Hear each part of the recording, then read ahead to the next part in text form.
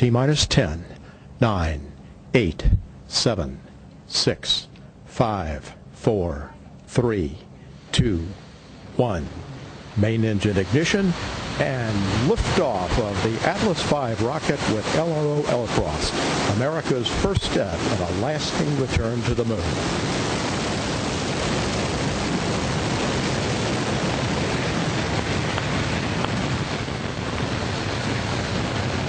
And we have the pitch program in. Nickel quadrants look good. RD-180s operating well. Pump speeds are stable. Vector pressures look good.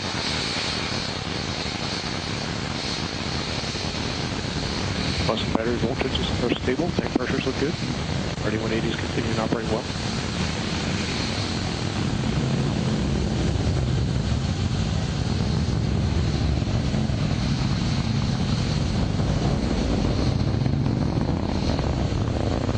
Flying zero angle of attack, phase of flight, booster repeating as launch closes control. Engine response looks typical. And what a sight from Kennedy Space Center in Florida as the rocket heads up to the moon. Phil, this mission will take a while, huh?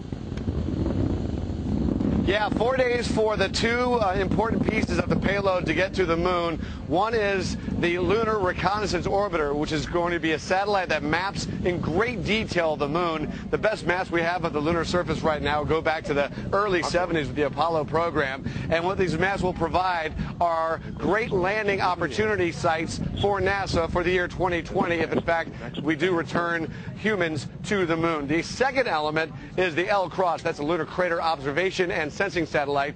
That will actually make impact after it does many Earth orbits 110 days from now. That will be October 9th.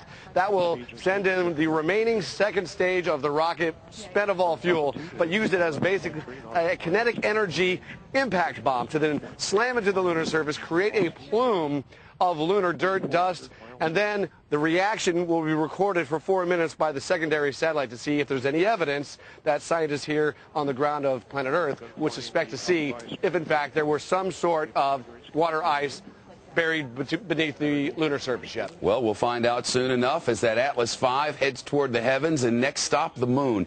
It's been 40 years, so you wonder if when they get this rover out there, if they'll look for the one that was supposedly left up there 40 years ago.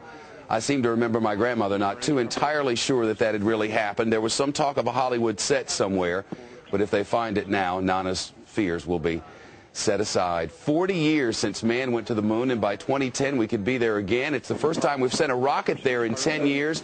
The space program rolls on, and we'll have complete coverage tonight on the Fox Report, 6 o'clock Central Time, and we'll follow this mission all the way through. I'm Shepard Smith in the newsroom.